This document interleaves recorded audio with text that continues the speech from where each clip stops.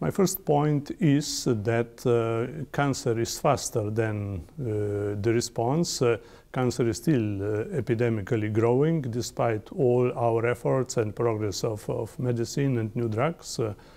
In order to be more successful, we need to deal not only with cancer itself, but with its contexts, with the roots of it. I think we were not enough attentive to the different determinants of cancer. I would measure success in our fight against cancer by lower incidence or by diminishing inflow of new cancer patients.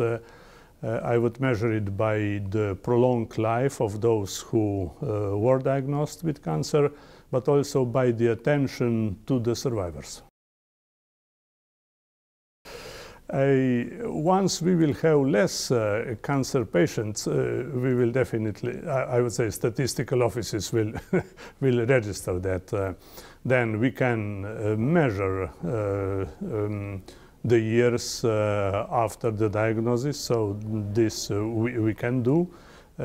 It's not that easy to deal with survivors because in many countries, or I would say generally, we can say the survivors are facing problems with reintegration into society. They are facing different problems, also financial problems, because there is, I would say, less confidence in them. I think that we have to be much more attentive to their problems, as this was the fact in the past.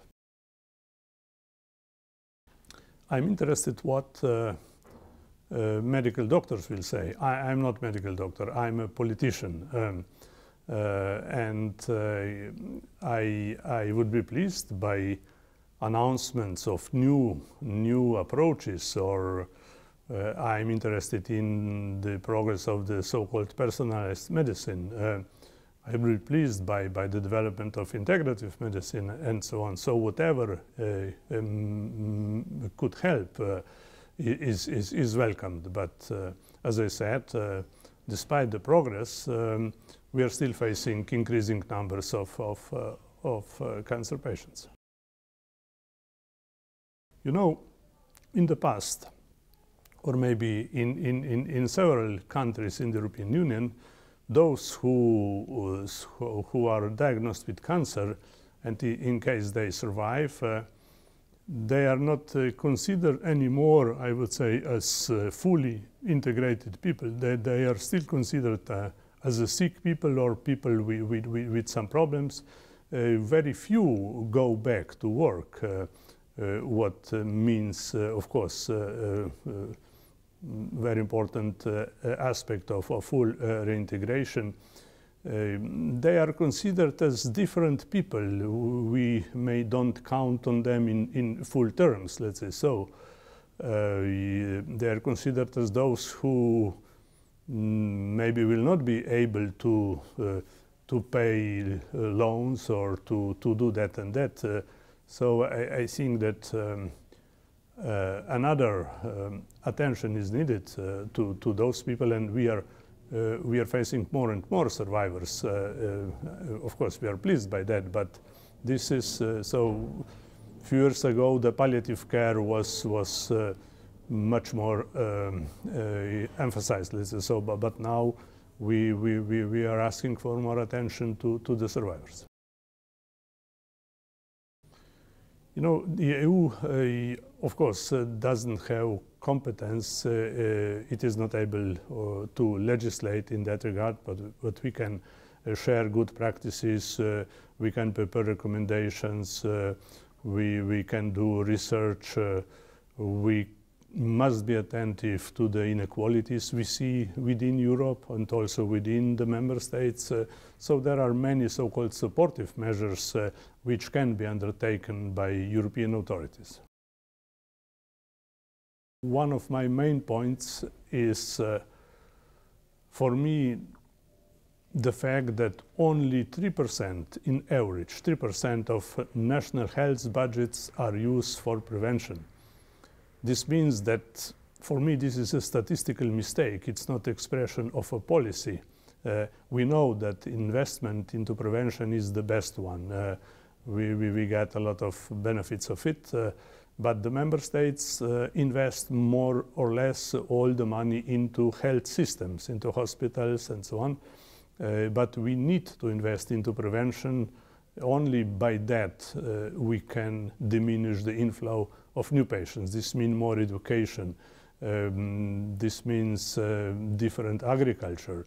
This means investment into environment and so on. So I think we need, I like to say, we need a paradigmatic change in our mind. Yeah, of course, the health systems in the European Union, I think in all member states are facing problems. And there is European Union's principle, health for all and health in all policies. But the drugs are more and more expensive. New therapies are expensive. And we fear that we will not be able to provide health for all in these terms. So we have to develop knowledge and to combine old and new knowledge in order to really put patient at the center. I think that the governments as a whole, entire governments have to take care on that. Again, I would say if health is just an issue of medical doctor, Minister of Health, then we are lost. So at this front against cancer, we need many stakeholders, very well coordinated actions, and we see big differences between member states and even all member states don't have in national cancer registries. No? All of them don't have yet national cancer plans or cancer control plans. So we are really dealing with, as we say, iron curtain within the European Union. So we have to invest there, and none of member states can deal with inequalities within the European Union. Only European Union can undertake something.